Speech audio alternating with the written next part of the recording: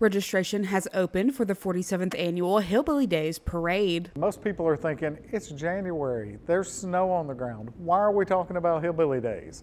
Well, our friends over at the Southeast Kentucky Chamber of Commerce, the Shriners, Pike County Tourism, Pikeville City Tourism, and of course, the Appalachian Wireless Arena have been thinking about Hillbilly Days since last April, the day after it was over. Do you worry about having enough money to last throughout retirement? Give Reed Potter at Raymond James a call.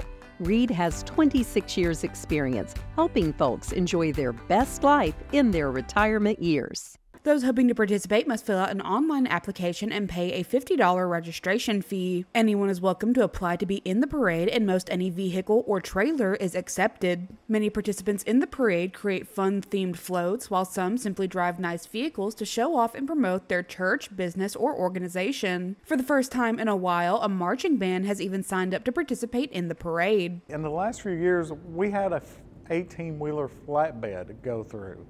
All dolled up, kind of looked like a farm setting, you know, that out in the field thing. You can do that. You can take your pickup truck, do anything you want to with it. All applications for the parade must be submitted by April 12th. To apply, you can visit hillbillydays.com. For Mountaintop News, I'm Kelsey Fidel.